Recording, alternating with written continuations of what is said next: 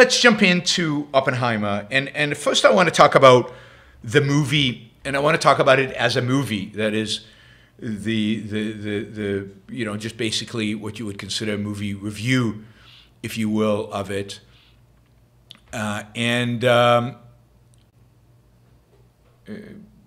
You know, and then we'll talk about a little bit about Oppenheimer, moral evaluation of him, the whole project, Los Alamos, the building of the atomic bombs, the use of the atomic bombs, and then we'll talk about Ayn Rand and Ayn Rand's view and the Oppenheimer movie that Ayn Rand wanted to write.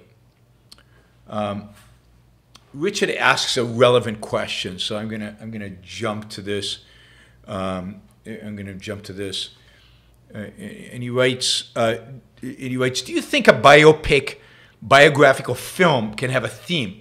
What is the extent to which a director can validly seek to convey a theme and or take creative license in a biographical work? So the answer to that, I think, is yes. I think it can have a theme to the extent that now, if it's a pure biopic, if you're just telling the story as it is, and the whole story, and nothing but the story, then sure, it doesn't really have a theme. But one of the things you do as a filmmaker is you choose what to show. You choose what is important and what is not. You choose what time or period of life to focus on and what periods of life not to focus on. Certainly Oppenheimer, even though it covers a lot, chooses to focus on certain things and not on others. And through those choices, and through those selective choices, and your orientation, and what you leave out and what you leave in, certainly there is a theme.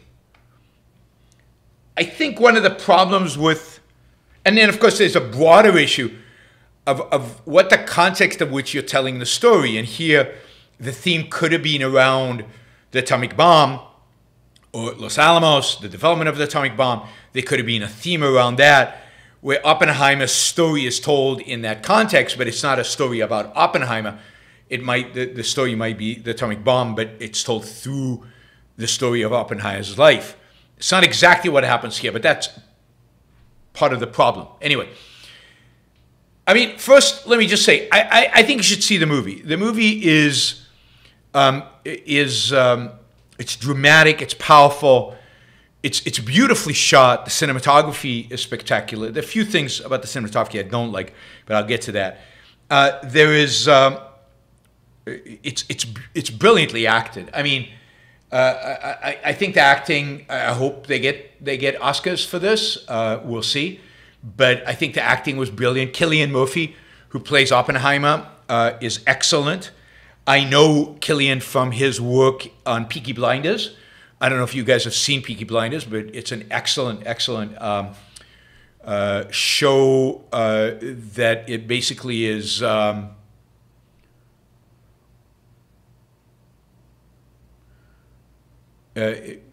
Richard, did you ask that question twice? I don't know. No, it appears here twice for some reason, but you only asked it once. He appears in Peaky Blinders, which is a gangster movie, against a series, I think the 5 or 6 seasons. And he's brilliant in it. He's just a brilliant actor in it, and he's very good here. He captures a lot of the subtlety of Oppenheimer, a lot of the conflict, and he does it very, very well. Robert Downey Jr. is excellent in this, playing kind of the bad guy, a political wannabe, kind of somebody who's very, you know, ambitious beyond what he should be. And I think that was a fantastic performance. I mean, even you know, even Matt Damon is very good in this. I think he plays his part really well. Kind of the understated general who oversees the whole Los Alamos project. Rami Malek has a very small bit in it, but he's good in it. Florence Pugh, who plays Oppenheimer's girlfriend, and Emily Blunt, who plays his wife, are both excellent. So great cast, really amazing, beautiful cinematography. Very, very powerful, very dramatic. And look, at the end of the day, whatever you think of the story and whatever you think of the movie even, well, not whatever you think, well, whatever you think of Oppenheimer as a human being or whatever you think of the movie, the story is amazing. The story is amazing. It tells you the story in highlights, of course, of the development of the nuclear bomb, of the atomic bomb. It's a fascinating story, and it tells you the story of Oppenheimer's, communist sympathies and the trouble he got for those sympathies after the war, during the McCarthy era, and how his security clearance was taken away from him. So all of that, you get a period piece. You get a fascinating look at the world of that era, and you get it, and you're doing that through the eyes of one of the great, I think, directors of our time, Christopher Nolan, and you get it in heightened dramatic fashion. It's an interesting movie. It's doing supposedly very well in the theaters. A lot of people have gone to see it. It's raking in a lot of money, and I have to say it's really surprising. It's surprising because the movie is complex. It's going on in at least 3 different time periods. You've got different flashbacks and different points in time to different places. You kind of have to stitch it all together and keep track of everything. So it's not an easy movie to watch. It's a challenge. You're working, and we'll get to that. I think that's actually a problem with the movie. But you're working to keep track of everything. You're working to keep track of the characters. You're working to keep track of motivation. But you're mainly working just to keep track of the time zone, right? Which time period the particular scene is happening right now.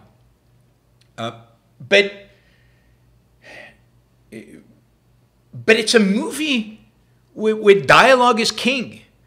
This is a movie of words. It's a super intellectual movie.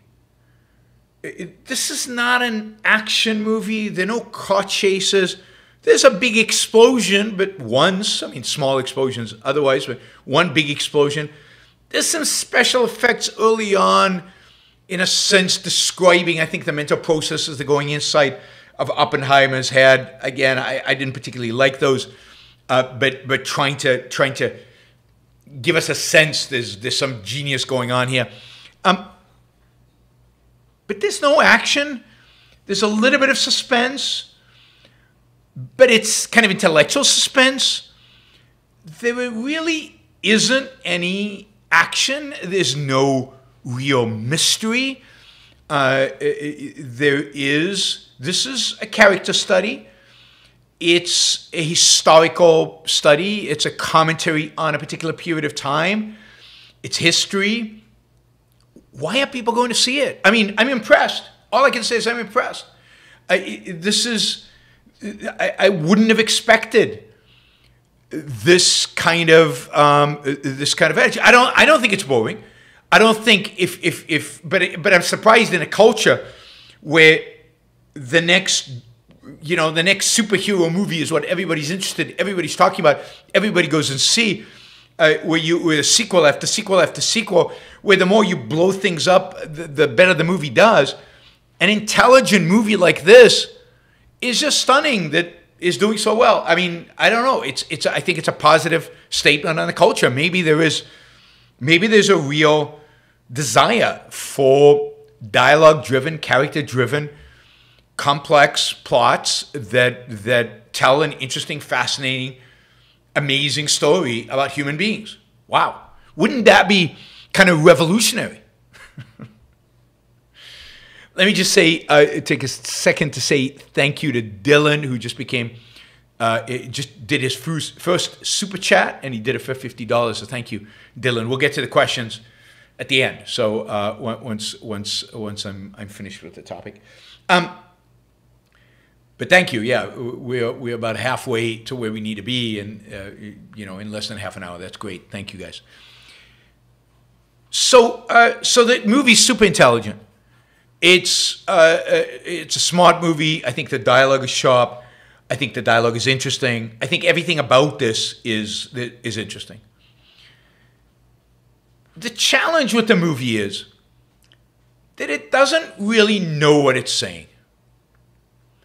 It doesn't really have a theme.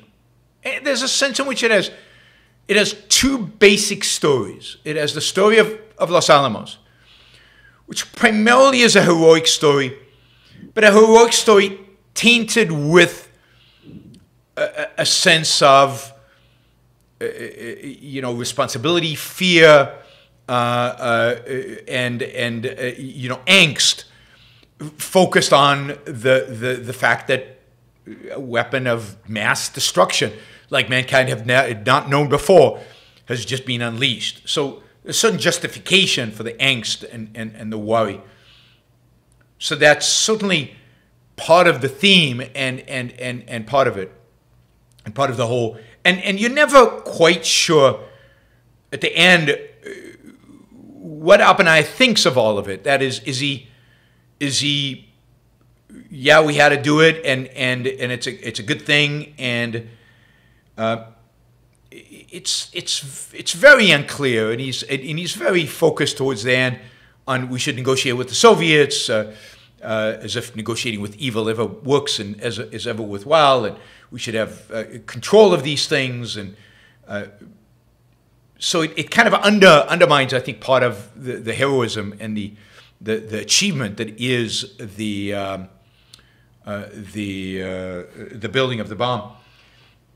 So that's one story. It's the bomb, the building of it, the achievement that is to build. I think that it's really fascinating. His attitude towards other scientists, the way they work together, the way they achieve what they achieve, and at the same time the inner conflict that is within him, which goes throughout the whole movie. That's the one theme that goes throughout the whole movie, is the inner conflict about this particular project that Oppenheimer, and that never really gets resolved. And maybe the answer that Christopher Nolan will tell us is, well, it just doesn't get resolved. There is no resolution to it. This is he's torn, and he always will be torn. And if you ask Christopher Nolan, what do you think, Christopher Nolan? He'd probably say, I'm torn too. So there's no resolution to that. The second theme that runs through much of the movie, because of the way it's structured with flash forwards and flashbacks and so on, is this theme of persecution, the theme of political persecution around, actually, in a sense, there are three themes, right? Three storylines. The second storyline is the storyline of persecution around the fact that he had contacts, that he was sympathetic to communism. Then, even when he stopped being sympathetic to communism, he had contacts with communists during Los Alamos and afterwards, and this is in the context of that somebody stole the Los Alamos secrets and provided them to the Russians. If you know the history, it's pretty much been proven that it wasn't Oppenheimer. We know who the people were, who Fuchs, one of the physicists there, provided the information to the Soviets, as did a few others. So there was a number of people providing the information, giving the nuclear secrets to the Soviets. They didn't sell them because they didn't need to, because they were sympathizers with communism. So it wasn't Oppenheimer. So there's that theme of, is he a communist? Was he a communist? Did he commit treason? How do we treat him, given that he's an American hero, but at the same time undermined it, still has maybe some sympathies to communism? How do we relate to that? And again, the movie is ambiguous. It doesn't really take a stand on communism and on good, bad, how we should view all this. And then the third is a storyline about basically an ambitious American politician who basically seeks vengeance because he thinks that Oppenheimer has slighted him, and seeks vengeance against him. And in seeking vengeance, there is an opportunity then for Oppenheimer to be redeemed as a hero. So again, a complex story because you have all these three themes. Now, do all these three add up to anything? And it certainly seems that they add up to a heroic view of Oppenheimer, a positive view of Oppenheimer, a kind of a non-committal view of the affiliation with communism and what it all means. Certainly a critique of American politics and the way they were handled and the people involved in the American political system and the FBI, because they basically, the harassment of Oppenheimer, and then, the Schultz guy, the guy played by Robert Downey Jr., Louis Strauss, who is trying to just seek political power at Oppenheimer's expense, and that again is a critique of kind of the politics of it all. So it's ambiguous in terms of the political stature. So I think a really good movie, you're in the universe. You're right there. You're emotionally connected with the story. You're mostly connected with the characters. And I have to say, the jumping around timelines, while interesting, and interesting to follow and interesting to keep track of, and the dialogue is interesting and it's got a pace to it, it leaves you a little bit emotionally removed, because instead of just sinking in and being in that world and following the story and living that story in that world, you're constantly shifting worlds and you're constantly having to keep track of where you are. I think that's just a problem with these kind of movies that go from... So while I found it interesting and stimulating, it wasn't as a emotionally satisfying and emotionally embracing experience. And again, I'm not sure, and I'd have to watch it again, and I probably will watch Oppenheimer again. It's a complex enough movie worthy of it. I'll probably watch it again because I am interested in if does it add up to anything? Does the movie add up to one theme? To one definitive take on Oppenheimer, right? On Oppenheimer. All right, so that's the movie. I definitely recommend seeing it. It really is an intellectual movie. It's a movie worth supporting. I'd like to see more movies made like this about serious topics, serious stories, great actors that are dramatic, character and dialogue driven. It doesn't completely engage you emotionally because I think of the jumping around, but there's also the fun and the challenge of keeping track of all of that, so definitely worth seeing.